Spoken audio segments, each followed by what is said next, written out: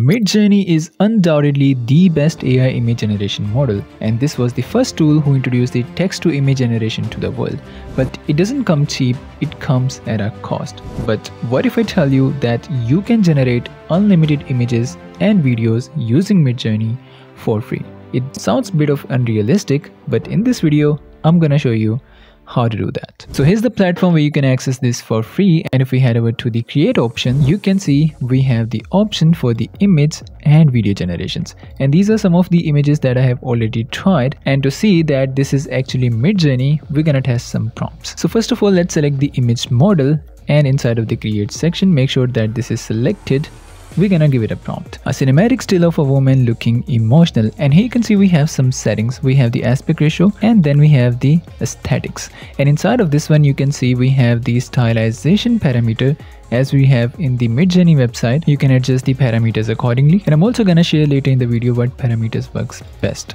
So let's keep it around 70 to 90 and let's hit generate, and there we have it. And by looking at these images, you can easily tell that this is Midjourney. If you have already used the Midjourney, you can easily tell that these are the Midjourney images.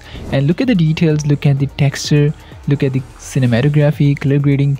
This is exactly the same as the Midjourney. And on the right side, you can see we have some stylization parameters. We have the restyle options. You can convert this into 3D, anime, paper, illustration, cinematography. It all depends on you. These are some of the additional presets. Now we're gonna try some more prompts, and we're gonna compare this with the Midjourney, like a realistic anime action scene, and there we go. Now we have the anime action scene, and if we compare this with the Midjourney generation, here's the Midjourney output. By looking at these images, you can tell that this is the Midjourney. So these both generations are looking very identical, even though the color tones, even though the stylization, there could be some difference because of the stylization, but other than that, you can tell that this is actually using Midjourney. Now here are a few parameters that will help you to level up your image generation. So for example, I have this prompt here, and if you want the raw outputs, you can head over to the stylization parameter, and if you want the raw output, you can just keep it on the 0. The AI will give you the raw outputs. But if you want some kind of realism and stylization and want to add some quality in your images, make sure to keep it around 70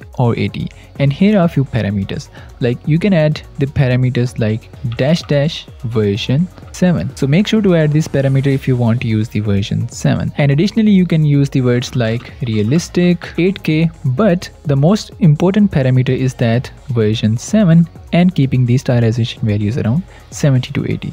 And now let's give it a prompt and let's see what that gives us. And now look at this output. This is looking much better than the previous output. We have more details, we have more depth, and also the cinematography is on another level. Now let's move on to the video generation. Well, we have two options. We can upload our own image, or we can animate any pre-existing image. So for example, I have this image here. If I click on it, you can see we have the option to animate it. So if I click on the animate, this will use the exact same prompt that we have used for the image generation. But if we click on the custom animate, you will have the option to enter your own prompt, and you can even add your own sound effects if you want to. And here are the video outputs, and look at that. Each and everything is looking perfect here.